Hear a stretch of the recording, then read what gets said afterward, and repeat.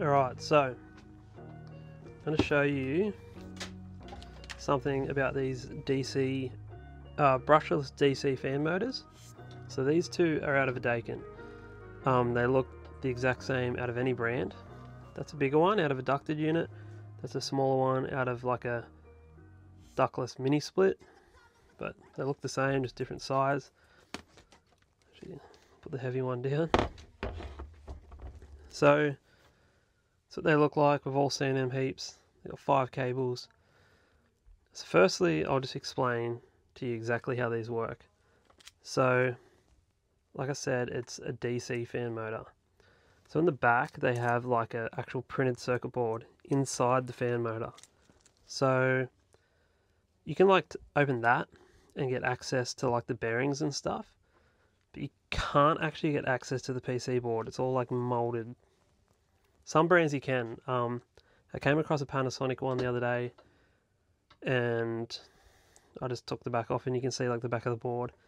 Definitely not designed to be opened, so you've got to be careful, but you can on some of them access the actual PC board.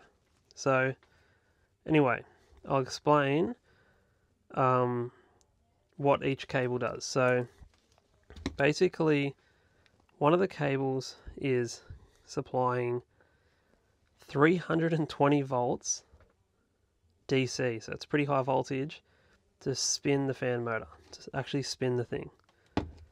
Another cable is just the common for that circuit, so the negative side of that circuit. Another cable, it's just supplying 15 volts DC just to power up the logic, like the printed circuit board. So you have 2 different power supplies, both DC, one low voltage, one high voltage, both using the same common. So that's the 3 cables. 320 volts DC, 15 volts DC, and the common. The other 2 cables are just, these give feedback to the printed circuit board in the outdoor unit.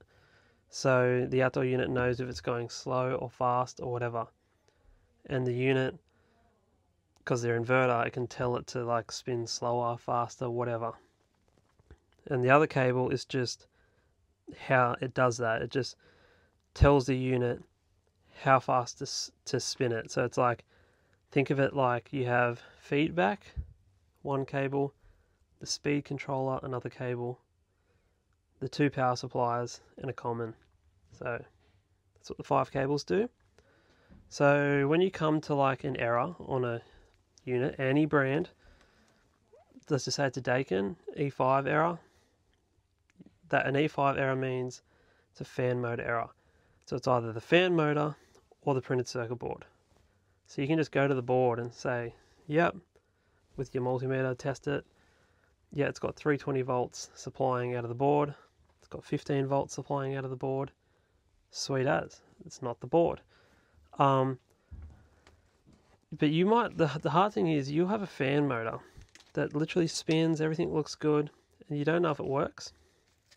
So like if it's an E5 error, you can just test the board and you know if it's the board that's faulty or not. But sometimes you go to a unit that's, and like any brand, the board has just got a fault of some sort and the outdoor printed circuit board isn't working. You don't know if it's damaged the printed circuit board in here. You just don't know. So it's not as easy as just going to the board and seeing if it's got voltage. It's a bit of a mystery. So a lot of manufacturers say if you're replacing like the outdoor printed circuit board, just spend the extra money and just replace the fan motors just to be safe. The problem with that is, like, they're not heaps expensive, probably like $150 or something, and that's not including it getting shipped to you. It's not including GST, we call it in Australia, like the taxes. It's not including the labour to install it. Like, it'd just be good to test the fan motor. And on old school air conditioners, you just have an active and neutral and a capacitor. These things, like you can't even get access to the board. It's hard to test. So for that reason, for me, I just made my own tester. I'll show you it, but I just want to quickly say this is not an ad. I'm not trying to sell you this. This is not for sale. So yeah, it's not an ad. It's just something that I find useful, and I just want to show you because you might find useful. So it's a fan motor tester. Something that I made. So that's what it looks like. Basically, it's got a plug base. It's got a fuse. It's got other safety mechanisms inside. For example, a varistor. So if there's like a power surge, you know, it's safe. But it's got a glass fuse. This thing draws very low amps. It's got on-off switch. When it's plugged in, and I'll show you in a sec, you can just control the speed. It's got, if that red light's on, it just means that the circuit's got voltage. And that is just so you know that the fan is indeed giving you some feedback, or giving the air conditioner feedback. So the faster it is, the faster that'll blink, which I'll show you in a sec. And then I just got a sticker on the front that just tells me what each cable does. So I've just got these cables the exact same as a Dakin, because let's face it, I work on them a lot, but you can use it on any brand. You just need to know what each cable, what color it does. So I've just written down here just for reference, so when I'm out on the field I just find out what the cable does for that brand, and I just know which one to plug it into, and I just plug it into the little like plug. So anyway, that's what it looks like. It's just a random little tester, and if enough people even care about it, then I can just show you how to make it if you want, whatever. Anyway, so basically, like for example, this has got a plug, so I'll just plug that one into red to red, straight into the plug, blue to blue,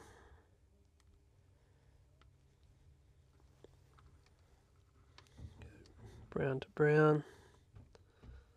So I've just done this enough that I know what each cable does, but some people don't, and that's fine. Just follow the sticker on the front, or write it down, or whatever. Orange to orange, white to white. So this just saves me money. Like, to make this cost nothing, you know, like whatever, not much money. Like, and then like probably a quarter of what it costs for a fan motor, or half of what it costs for a fan motor. So this thing's paid for itself a million times over. But anyway, so I've just plugged it in, and I'll plug it in, turn it on, and show you how it works. Alright, so I have just put this in the vise. I've just put that tape on just so you can see it spinning. So basically, like I said, it's there, so I'll just turn it on. So that is flickering, and that is moving. So speed it up. So I'll just show this, like it's going really fast, going slow, or I can just stop it. I can speed it up, slow. So what I'm doing is just, so that's like flickering really fast, that's going slow, fast, slow. Trying to get it all in one shot. It's absolutely pumping, or slow. So yeah, basically it's just, now I know that that works, and you know, you can still use it. You don't, the customer doesn't need to get a new fan. It's pretty cool.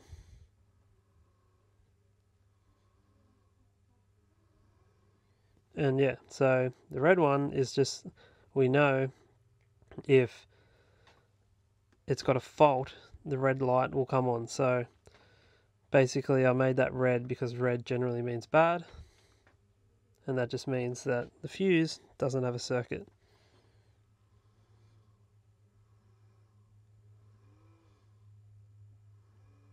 Pretty sweet. So green is good, and that's just the fan giving a feedback, and the red is bad.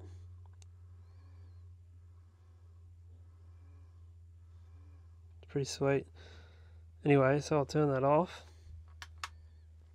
Let me put this on the tripod and show you. I'll change it over in like real time.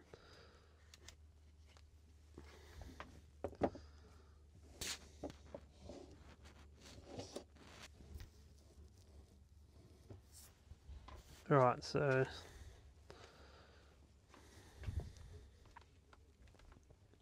that's off.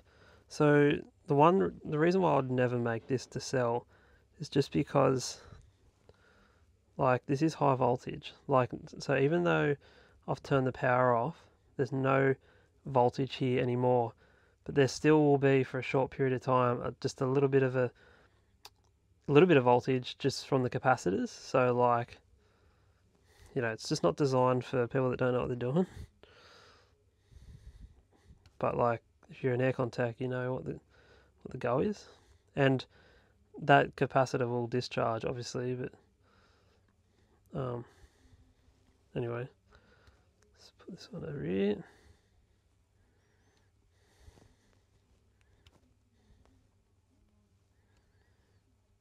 So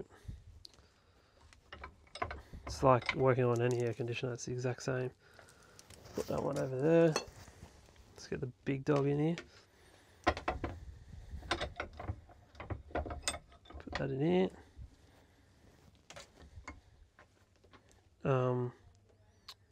Alright, so it's the same deal. So we'll go white first, orange, brown, which is the 15 volts,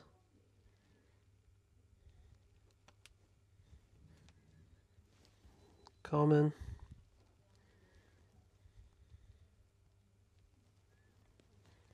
so white, orange, brown, blue, red,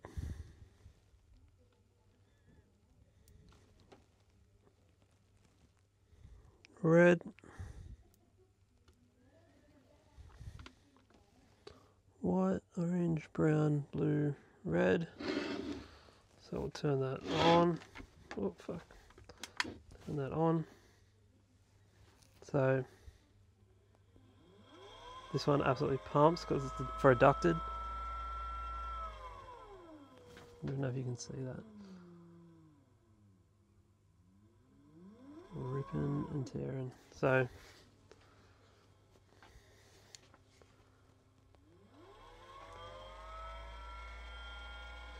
these things still work.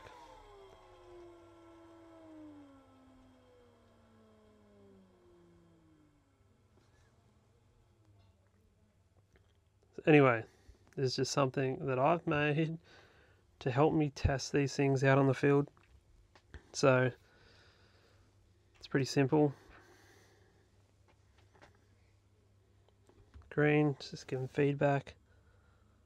And if you ramp it up, it just gets so fast that it's almost like a constant blink. Or you can go slow it right down so it stops. Like, look how slow that's going. Or you can just slow it completely.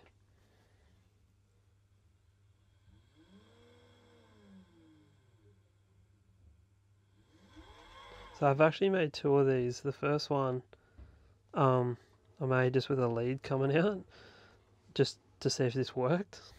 And then when it worked, I just made a neater one. And on the first one, I made it so when it had power, when this was powered up, that would show, like that would be red, illuminated. But then I'm like, you don't really need to know because it's going you know anyway. Like if you plug it in power and you turn it on. So I'm like on this one I made it different. So the red light comes on when when it blows a fuse.